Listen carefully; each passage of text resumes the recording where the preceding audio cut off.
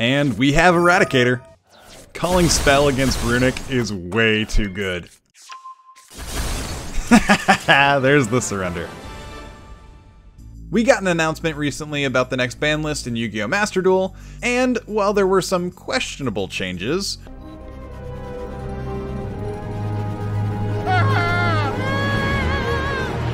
one change that I loved to see was Metaverse going to 2.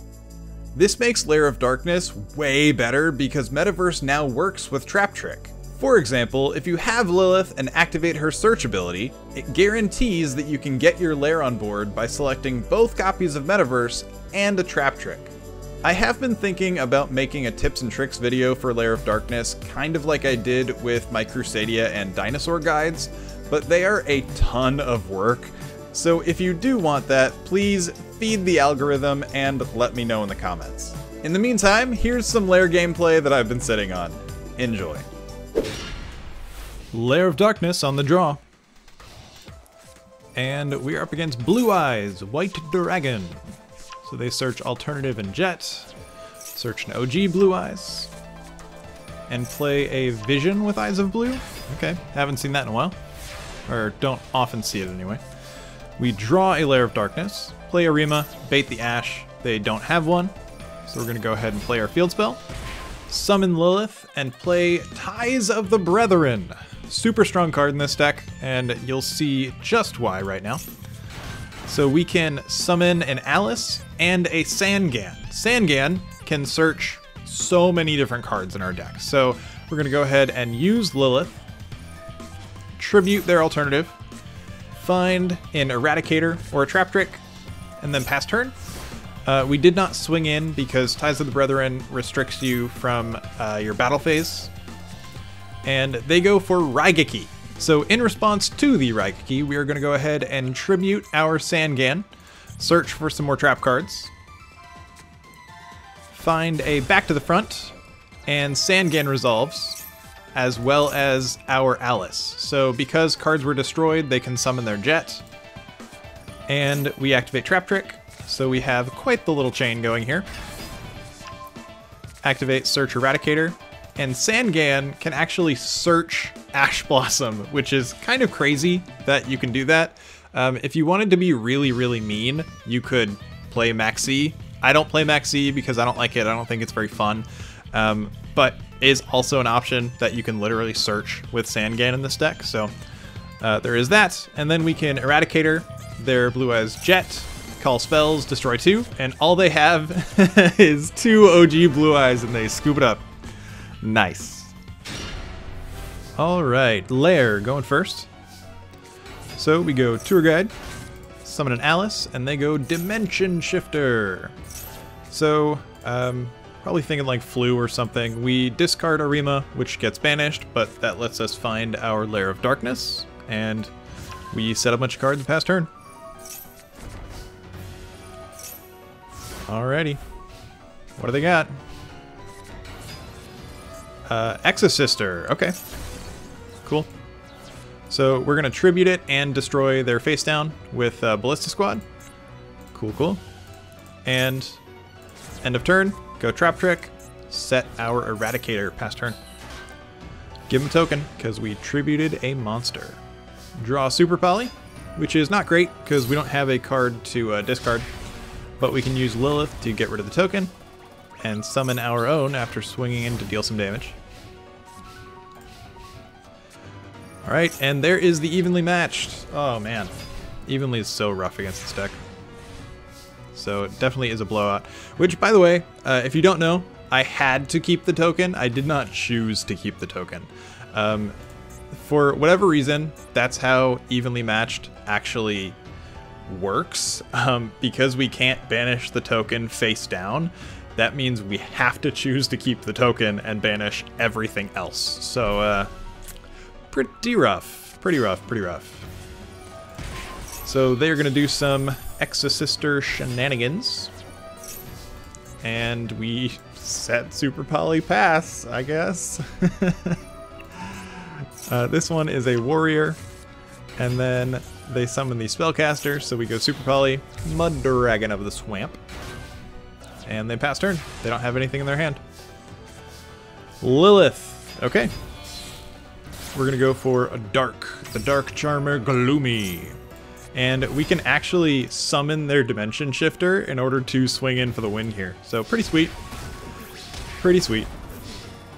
Managed to play through an evenly matched after keeping only a token. Oh, GG's. Lair of Darkness. On the draw this time.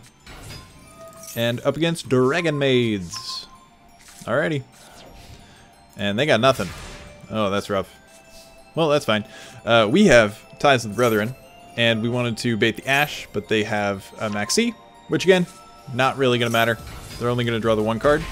We do summon 2 monsters, but the summon is simultaneous, so Maxi only sees a single summon, so they only get a single draw. And now we can go Lilith. Go ahead and tribute their monster this time. Search for Trap Trick or Eradicator. And I don't swing in because when you play Ties, you can't go to battle.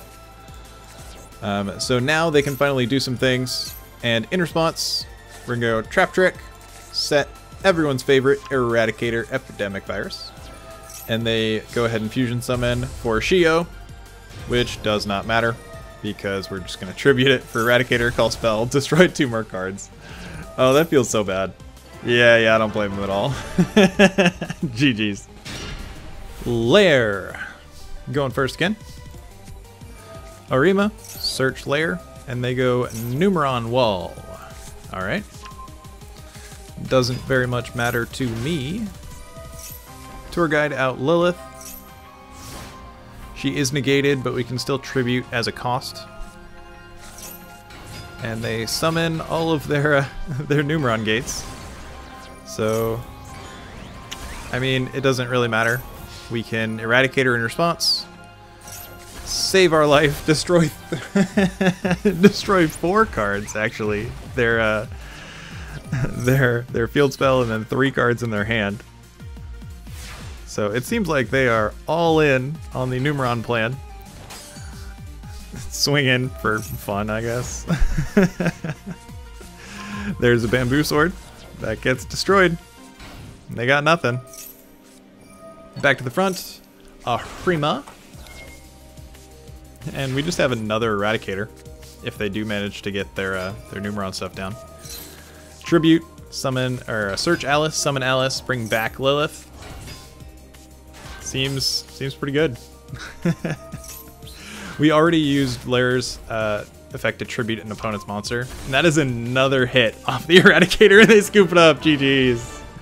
Alrighty. Lair of Darkness on the play. So we have Lilith and Ties of the Brethren. So we're going to summon Sangan and Alice. We're going to tribute the Sangan. Try to find Metaverse, but fail. Because Metaverse is only at 1 in this game. If it was at 2, we'd be able to search 2 Metaverse and a Trap Trick, and then guarantee that we get into Lair of Darkness. But at least at the time of recording, it is only at 1, so unfortunate. Sangan also going to search Ash Blossom, so we have some interaction. Alright, and what does our opponent have? Pot of Prosperity. So they banish 3, reveal a Heavenly Prison, and 2 Floodgates. So it looks like they are Floodgate Tribal. They go Heavenly Prison and set 4 cards.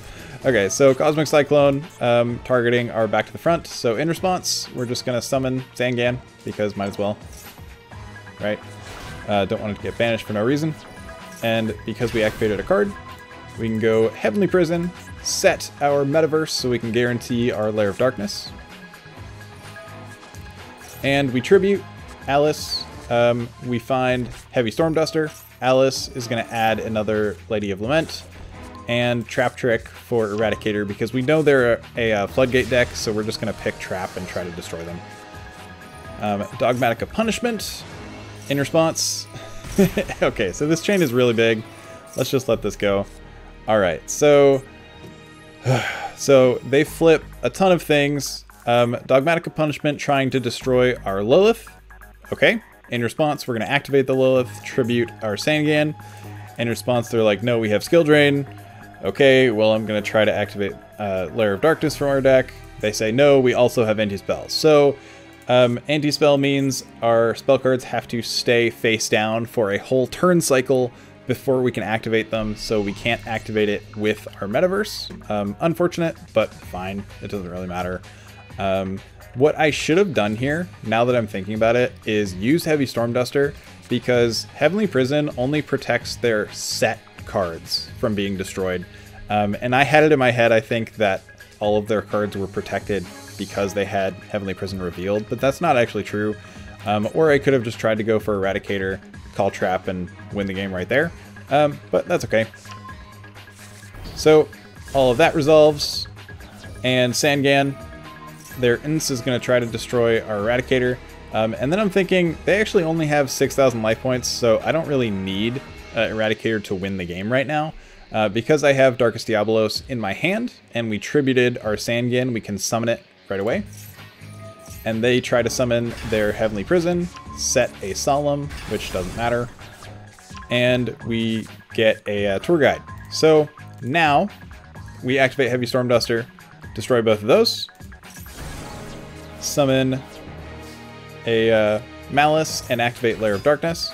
Malice is going to tribute their monster and ours, and then we can just switch into attack mode and swing in for 6k, because they're floodgates, they're not going to play like battle traps, and they scoop it up.